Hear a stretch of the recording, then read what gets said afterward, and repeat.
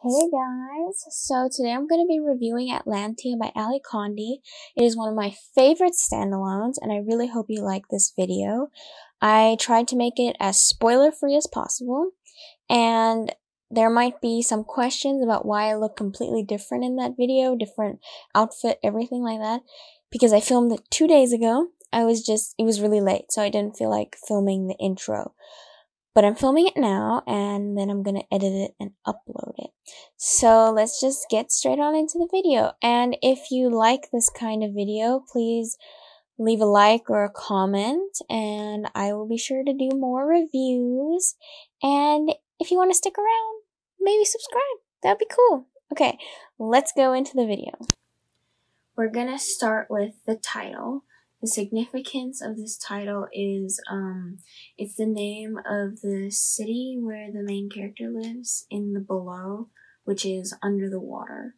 It's this underwater city that's in a dome, so they're humans and they're breathing and walking, but it's underwater, and it's called the below. And then here would be the above, and they named the below, the civilians there, Atlantia. So that's the significance of the title.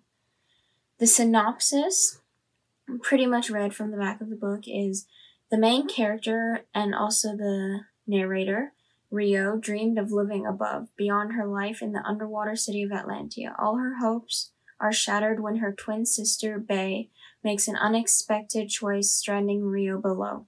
She formulates a plan that leads to increasing treacherous questions about her mother's death, about her destiny, and the corrupted system constructed to govern the divide between land and sea.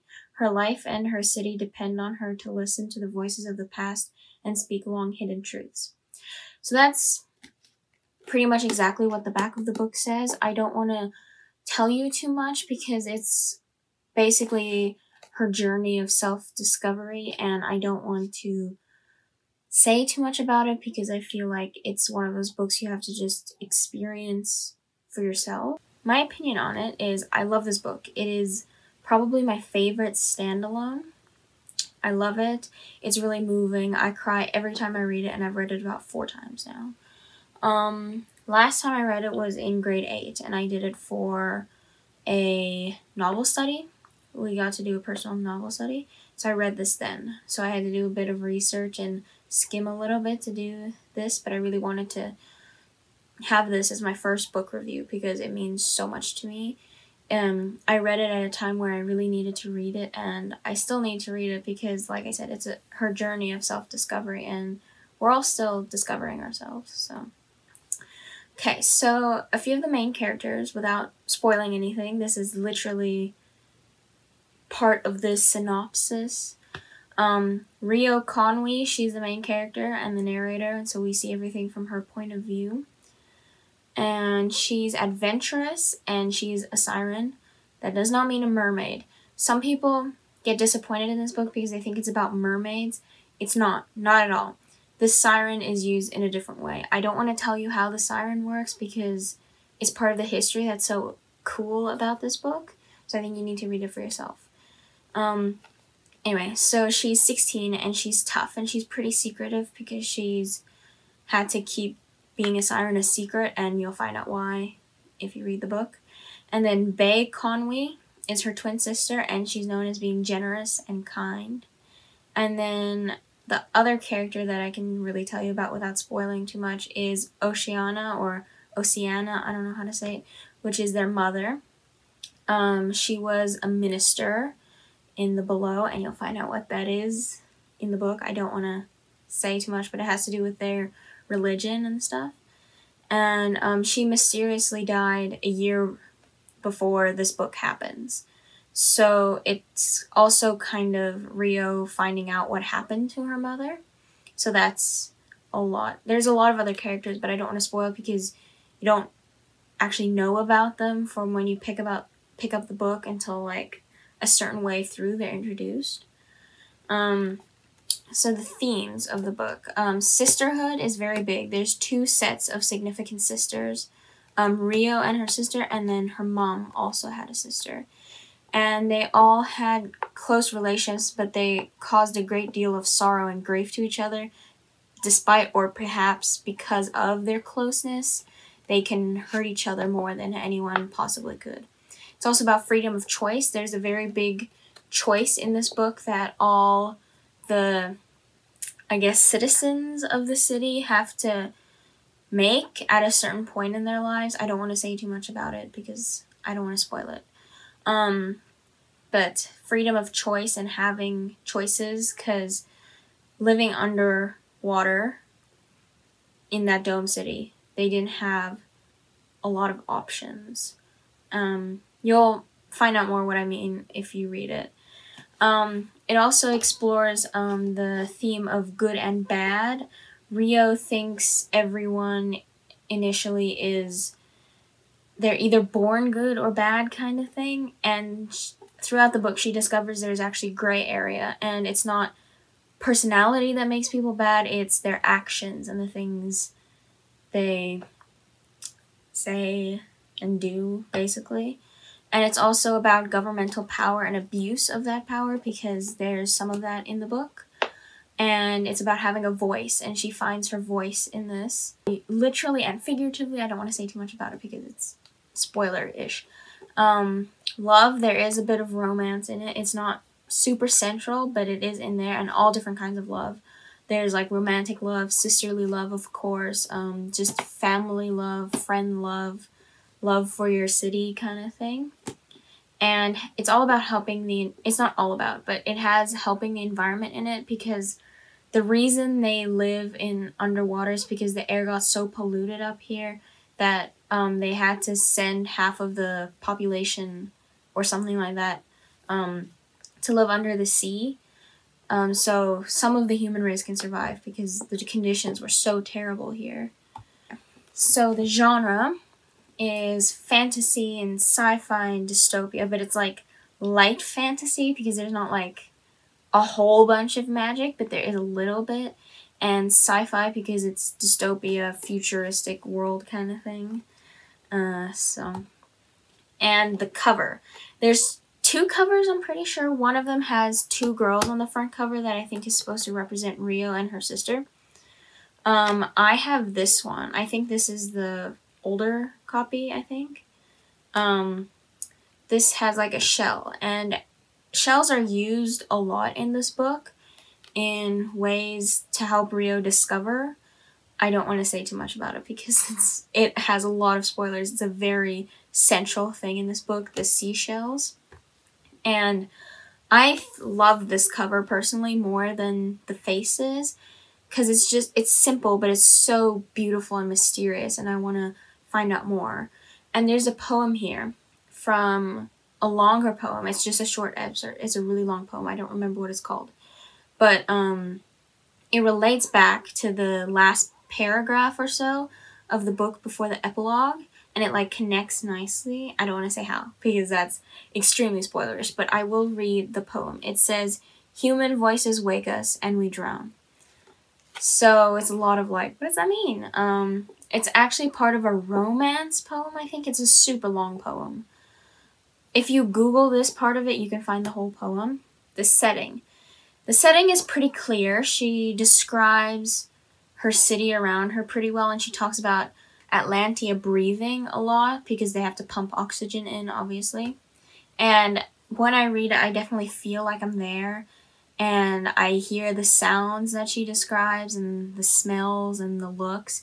It's not super central because this is a very character-driven book, but it is very important because Atlantia is kind of where she's trying to escape from or just not be there anymore because she wants to adventure. She loves adventure. She wants to adventure in the above. So she's trying to get away from the below. So now for the plot and the pacing. Oh, I should say, I tried my very best to make sure there's no spoilers in this review, so you can watch the entire thing. So there's not going to be any spoilers. So just thought I should tell you. Anyway, so it's a bit slow because it's like a journey of self-discovery, right? But it makes sense with the story, and it's not too slow. It just kind of moves along nice and steady. it's a very conclusive ending. No loose ends. Everything's wrapped up nicely like a present. And whether it was predictable or not, I was quite surprised at some parts of the book, because the first time I read it, I was at that age where I thought every single book had a happy ending, and I didn't realize there was like many forms of that, because a happy ending isn't always what you think it would be, like Cinderella meets her prince kind of thing. But the ending, part of it I predicted, because it was part of that happy ending, but how it was executed was very different, and it was definitely surprising. And for the engagement of it, I could not put it down, and I've read it 4 times. And I don't usually read a book that many times unless it's like Little Woman, which is another one of my absolute favorites. But I've read this book so many times, and the first time I read it, for sure, I could not put it down. I swear, I read until like 4 in the morning, and at that point, I could barely keep my eyes open. So, yeah, it's, like I said before, it's character-driven, but with a strong plot. It's very clear what she wants and what she's aiming for. So it's character driven because it's all about her and her relationships with people and how she's navigating herself and finding herself. But it has a good plot. It's not just a person living out their life kind of thing. And the ending is pretty happy. It's almost bittersweet. I don't want to say too much about it because that would spoil the entire thing, like endings usually are. But it is definitely bittersweet. I cried every time I read it. I think I was in class one of the times, so it was very awkward. Yeah, anyway, about the writing of this book. I love Ali Condie's writing. She's definitely one of my favorite authors, and it flows so nicely. You definitely feel like you are seeing it from Rio's point of view, this girl who's had to be secretive and talk in a monotone voice, and you'll see why. I'm not gonna say anything. All her life pretty much, and how she's discovering herself and everything. It's beautiful writing. You can tell she's obviously very skilled, Ali Condie, at writing. Paragraph and chapter length is good. It's not a super heavy read. It's literally, including the epilogue, 298 pages. So it's a pretty good length. It's not too long, but it's a very nice length, and it's very well written. It's beautiful to read. And the enjoyability of it, I love it. I love the themes. I love pretty much everything about this book. It is amazing. I cried at so many parts. Like, probably if I went through this, I would find tear stains in the pages. And this is one of my few books with a super cracked and worn spine, because that's how many times I've read it. Usually if I've only read a book once, the spine isn't cracked, because I take immense care of my books. But it's so beautiful. It's really amazing. So, do I recommend this book? 100%. It is not for everyone, though. I understand that. I have read actually quite a lot of negative reviews about it. But if you care about the environment and seeing like dystopia kind of things where the environment is the cause of that and not like government or anything like the Hunger Games, it's definitely a good book to read. It's dystopia, light sci-fi, fantasy, like I said. The age group is 12 and up, I'm pretty sure. But I don't know if there's any trigger warnings. I couldn't find any, and I couldn't think of any. But I definitely wouldn't recommend reading it if you're younger than 12, because it does have some strong themes. I don't think it's any like trigger warning kind of themes, but very controlling government, that kind of thing. There is death in it, so it's definitely not for everyone, but it is an excellent book. So now I'm gonna rate it. I have a star rating system that I'm going to use with all of my book ratings. I'm gonna do a slightly different one for movie ratings, but essentially, let me just pull up the picture. There's 5 categories, and each one is given out of 5 stars. And then I'll average it for a total. The 5 categories, and the things I look for Setting and theme. Is it easy to imagine and immerse into? What's the quality of it? And is it a good theme? The characters and the narrator point of view. Is it well-developed characters? Is the narration point of view confusing? Is there diversity? And then there's plot and pacing. Is it a nice pace?